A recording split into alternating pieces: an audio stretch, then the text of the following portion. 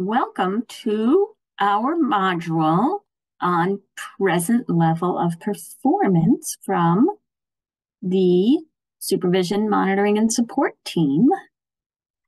We're going to look at a couple different things, introductions, documenting present level and goal measurement in the IEP, and then we're going to talk a little bit about collecting and analyzing data, because it's a subject near and dear to my heart. So this is the Monitoring, Supervision, and Support team. I am Jennifer Gleason. All of us on the team were special education teachers before joining the Department of Education. So we all do love our support part of our job more than the monitoring part. So anything we can do for you, feel free to reach out. Our email addresses are right here. Reach out for anything because we're teachers. That's what we like to do. We often talk about alignment. We'll talk a tiny little bit about it today, but this is just a handy dandy visual support to help you remember alignment through the whole IEP, and we actually have a module on that as well. All right, we're going to start, as we often do, talking about the Andrew F. case. So this was a case out of Colorado, 2017-18-ish. Andrew is a student. He was in a public elementary school. He has autism. And all through elementary school, his IEP pretty much stayed the same. He just wasn't making any progress at all. So right before his 5th grade year, his parents rejected the IEP and enrolled him in a private school that specializes in working with students with autism. He started making progress in that school, so the parents filed due process to get reimbursement for that tuition. So the case law at that time was Rowley. And what Rowley said was any progress is progress. Merely more than de minimis, that's okay. Anything counts. So based on that, the hearing officer found in favor of the school district. The parents appealed to district court. They appealed to the circuit court. And they all agreed with the hearing officer. Merely more than de minimis, that's okay. So they appealed all the way to the Supreme Court. And the Supreme Court said, no, that is not okay. Every child should have the opportunity to meet challenging objectives. Therefore, schools must offer an IEP that is reasonably calculated to enable the child to make progress, right? So what this means is when you're writing your IEP goals, they need to be reasonably calculated such that the child can achieve those goals in 1 year. So then when you write your next IEP, you're showing that progress, right? They've met these goals. So I was a functional life skills teacher, so my kids were definitely working on the same skill for more than 1 year, right? So how do you write that in an IEP? Well, maybe it's, let's say, hand washing. They're washing their hands with 5% independence. I'm not going to write a goal for them to wash their hands with 80% independence. They're never going to get from 5 to 80 in a year. So I write a goal that they will wash their hands with 20% independence. So they get to that next year, maybe it's 30 or 40% independence, right? So you're working on the same goal, right? Because you know it's going to take more than a year, but you're showing that progress. Hey, look, you went from 20 to 40. That kind of a thing. And you want to show that progress in the goal, not just the present level. All right, a little bit about data. Use your data. If you are taking data diligently, as we know you are, and then putting it on your shelf and looking at it when it's time to do progress reports, you're not using it. You're only using it to report progress. You're not using it to drive your programming. If the student isn't getting it, it's not on them, right? As teachers, we know if they're not getting it, maybe I need to change the way I'm teaching it, right? Your data will tell you that. Your data will tell you this student is not making progress. I need to change up what I'm doing. So we're going to talk about this a lot more in a little bit. But think about Andrew F. We don't know what was happening in his elementary school, but I would imagine that if his team were taking data, using that data to drive their programming, they might not have gotten into the trouble they got in. So just keep all of that in the back of your head as we go through. So we're going to get into present level of performance. This is a must fill. So if you have a student who only has functional goals, has no academic gaps at all, that very first present level, put some kind of a statement in there that they're on grade level, commensurate with peers, something in that very first present level. And the procedural manual, which you will get a link to at the end, talks about this on page 24. Same is true of functional. If you have a student who has academic gaps but no functional gaps, that very first functional present level, put some kind of statement in there. And again, page 26, procedural manual. A little bit about alignment, right? You want to make sure that each gap listed in section 4C, 4D, and 4E has a present level of performance, right? And we have a module on gaps as well, but we highly recommend just bulleting those gaps out. And then you'll know that you have a present level and a goal for each gap. All right, present level. The procedural manual talks about present level on page 24 and 25. We are going to go through each sentence out of order here. All right. Present level statement should be understandable to everybody, including the parents, right? You don't want to put, our special ed speak in there. So you want it to be regular language that the parents can understand. Present level is aligned with each skill gap in sections 4C and 4D. That's what we just showed, right? Each gap gets a present level. It's aligned with the goal. So the present level and the goal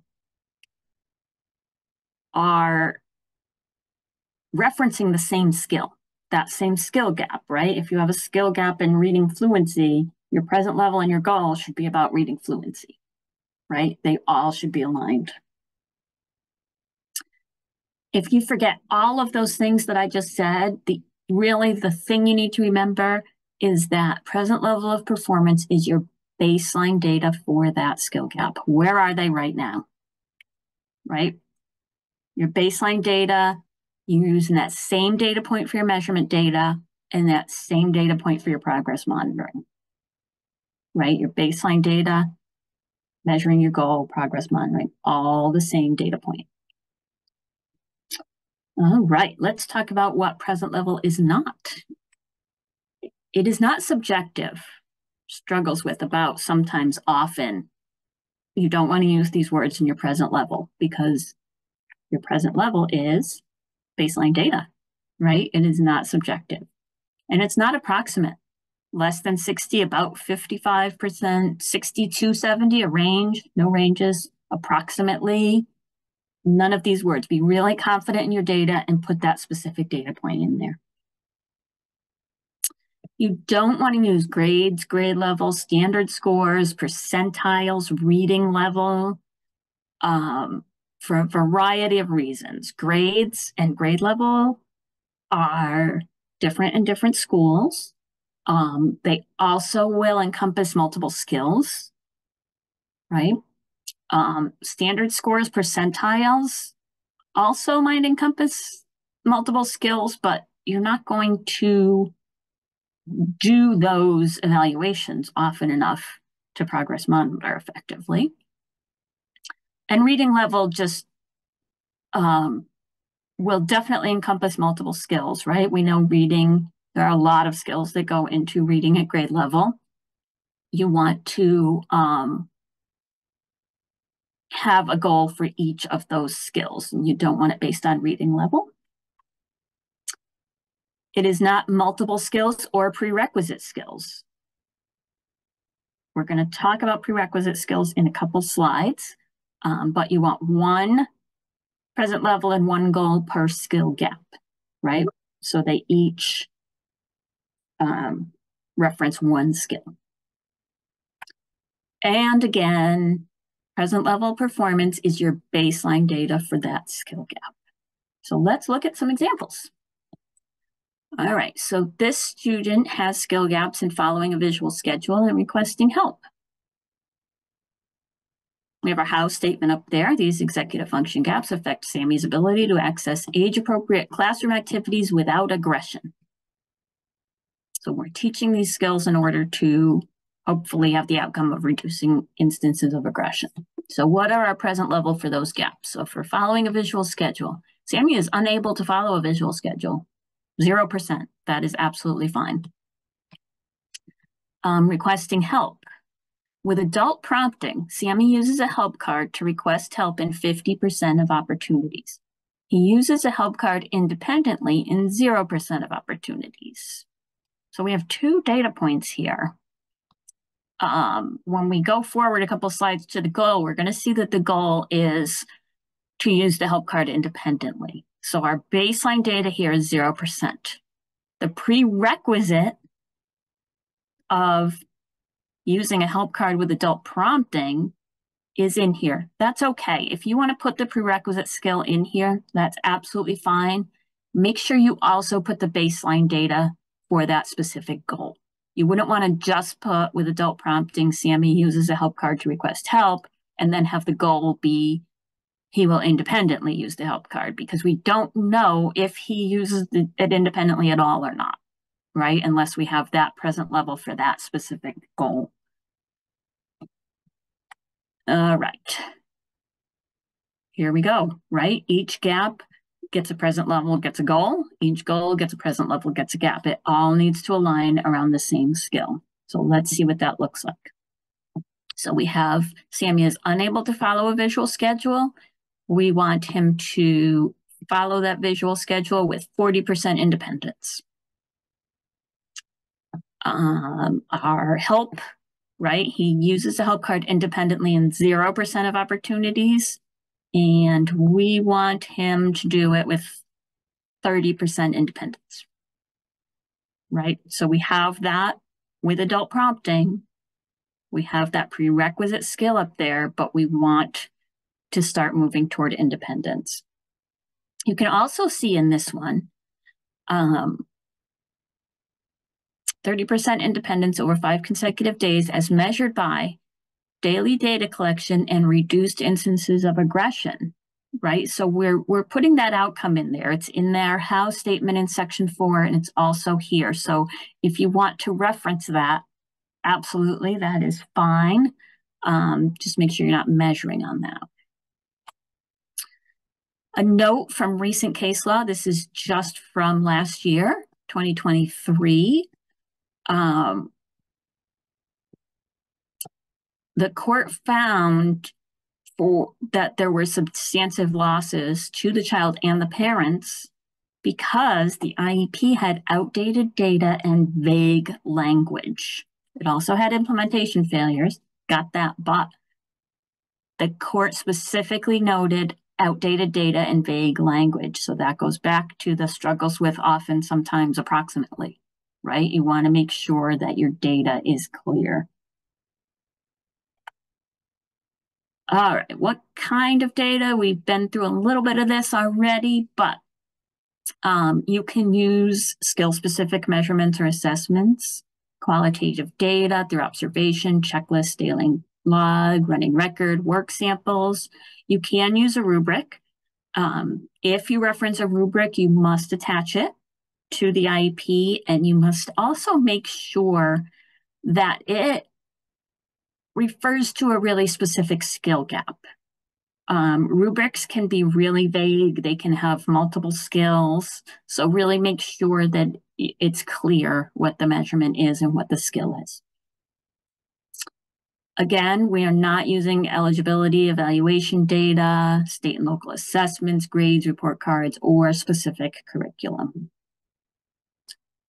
All right, we get this question a lot. So what if this student is new to me and I don't have any baseline data for this school? You can do a quick probe. That's your baseline. Right now, at this moment, this is where this student is with this skill, right? Think about Andrew F., right? You must reasonably calculate those goals to make sure that the child can achieve them in a year. How are you going to do that if you don't know where they are right now? So think about that. A quick probe is absolutely fine. Right at this moment, they are here. This is my baseline data, and that will help you get to where they're going. All right. So that is all I have for present level. We're going to move on to collecting and analyzing data, which we'll talk a lot about this baseline data here. So if you have any questions, absolutely reach out to any of us, and we are happy to work through this with you. So, data sheets. If you are making data sheets and your staff, your ed techs are taking the data, they're using those data sheets, make sure they understand them, right? Because if the data sheet doesn't make sense to the person who's collecting the data, they're not going to use it, or they might not put the data that you want on there, right? So make sure when you're creating data sheets, you're kind of talking about it with the person who's going to use it or the people who are going to use it, and really make sure that they understand it. It can be super simple. These are just some examples of different types of data sheets. I have an example of this one, single digit addition. You're just scoring a plus or minus anytime they do an addition problem, right? And then at the end of the day, they got 9 out of 15 correct. That's 60%. Functional, we have requesting a break, right? We're going to do a plus if the student independently requests a break, P if they request a break with adult prompting, minus if they exhibit the target behavior instead of requesting the break, right? Because typically you're requesting a break. They are requesting a break, but they're doing it by running away or biting you or something, right? So here we have a really simple one at the top and a more complex one at the bottom, but it gives you a lot more information, right? The one at the bottom will give you, you'll be able to see patterns, right? What times of day, during what activities are happening when the student is exhibiting these behaviors and needs a break? And what are those behaviors, right? Maybe we're keeping track of what behaviors. You want to make sure you include operational definitions of those behaviors so that your staff knows exactly what to look for. All right, so how are we going to use this data? What are we going to do with it? I have a couple examples of that too. So this is like perfection, right? Look at that trend line there. Independence is going up, behavior is going down. Everything's beautiful. I'm sure everybody's data sheets always look like this, right? So here we're keeping track of percent independence requesting a break, as well as each of these behaviors instances throughout the day. All right, so really none of our data looks like this. It never does. So what if we have this kind of thing where it's all over the place, right? What do? Student is not making progress in requesting a break or instances of behavior. There's just nothing happening here. It's all over the place. Here's just a few options, things you can do, one or more of these. I'm sure there are other things you can think of as well. You can form a hypothesis based on knowledge of the child and past observations. You could do some observations. Spend some time one-on-one with the student collecting data. You can do an inter-rater reliability check and training. So that's when 2 people take the same data at the same time, and then you talk it over to make sure that everybody's on the same page. You might have to do some training around data collection. Prompting is a big deal for training, because sometimes people prompt when they don't know they're prompting. If you look at this and decide you're going to change something about the programming, keep track of when you did that, right? So here we implemented change in prompting protocol, right? So we're keeping track of when we did that and the data before and after, right? So here we implemented this change, and then independence started going up and behavior started going down. Yay. Obviously, there are times when you have to change things up more than once, but you want to know which thing is the thing that worked, right? You don't want to change two things at once because you wouldn't know which is the thing that worked. So keep track of that. How long do I take data before I know that the student is or isn't making progress? We get this question a lot too, and it's a good one. The answer is a little vague here. It really depends. Depends on your knowledge of the student, right? How fast do they typically get new skills? Depends on the skill, right? Some skills are a little harder for some kids to get, or the task. So it really, as you gain experience with the student, you'll kind of get that. You'll kind of know what you have to look at for your data to know if they're making progress or not. And get the team together. If you have related service providers that have been working with this student for a few years and they're new to you, access them, right? Ask them about this kind of stuff. Get your team together. Use your team. Quick recap. The data sheet must make sense to the person collecting the data. Obviously, it also has to make sense to the person analyzing the data. Look at your data often, because it really will tell you when the student is not making progress. You may have to change several things before you find the right one. Do one at a time and keep track. And remember, your data analysis drives your programming. If you want to get deeper into this, we do have data collection modules under our the office hour archive section of the professional learning page. So go there. All right, get ready. We have a little quiz for you here.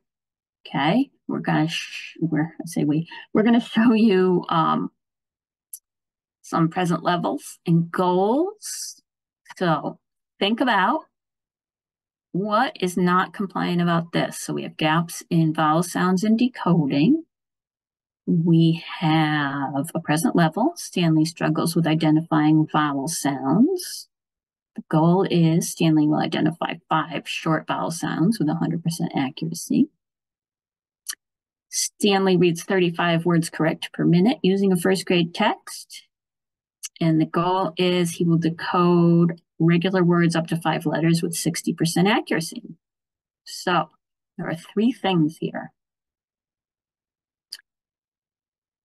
What do we got? All right, you ready? Here we go. That first present level, subjective language, right? Stanley struggles with identifying vowel sounds. And there's no baseline data there, right? Remember, our present level of performance is your baseline data. It's all you need there. And in the second one, the present level and goal don't align, right? The gap is decoding. The goal is decoding.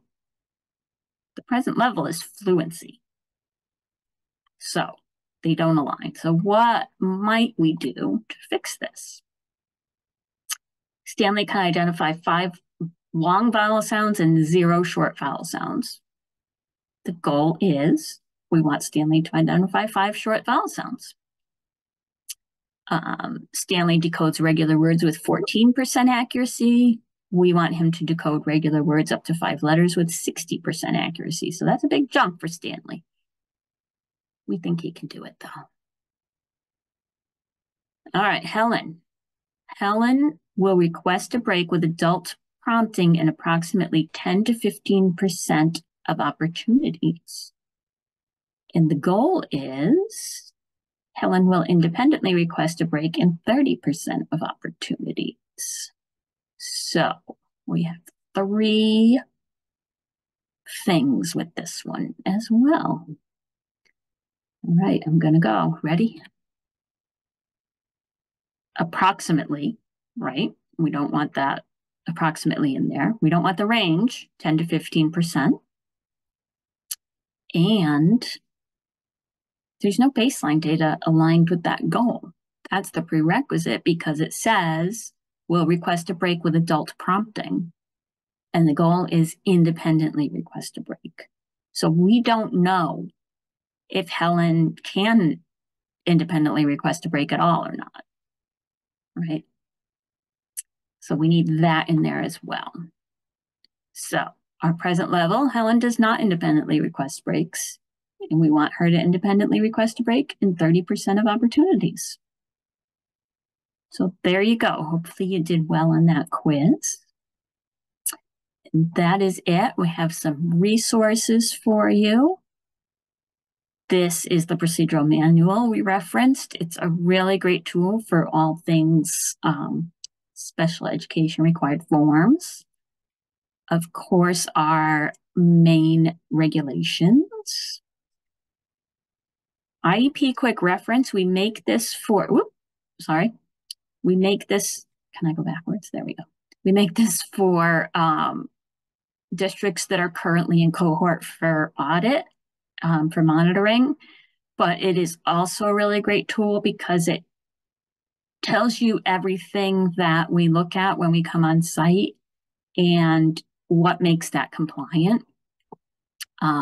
This is updated every year. It's not changed a lot, but there are little tweaks based on what we see out in the field. So if you every September want to go onto our website and grab the new one and look it over, we also do our first office hours in September. We talk about what has changed for that year. This is our professional development calendar, links to recordings and PowerPoints, which is probably how you got here. All kinds of resources, the laws and regulations, and special education forms, all on our website. This is our professional development calendar. These are the ones that have already gone by, and the blue are links to those recordings. The rest of those recordings should be up this week. And then going forward, this is what we have going on. And these are the registration links for those.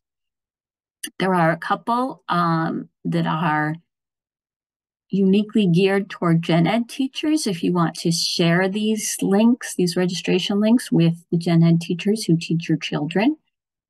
We did one in October on discipline, and we are doing an overview of special ed law for gen ed teachers in April. So if you want to share that with your gen ed teachers, that would be awesome. We would greatly appreciate that. 2 that are kind of good for related service providers, which all of them, we like to have related service providers at all of our trainings, but these are uniquely relevant to related service providers. We have one next week on writing measurable functional goals. And in May, we have one on consultation and related service goals. Please give us your feedback. We really appreciate it, and we really use it. We have changed our professional development based on feedback. If there are topics you would like us to do, put it in there, and you will also get a contact hour for watching this when you do that. This is everywhere that the Maine Department of Education is online. And again, our contact information at the monitoring and support team. And really feel free to reach out with any questions at all. We are here to support you.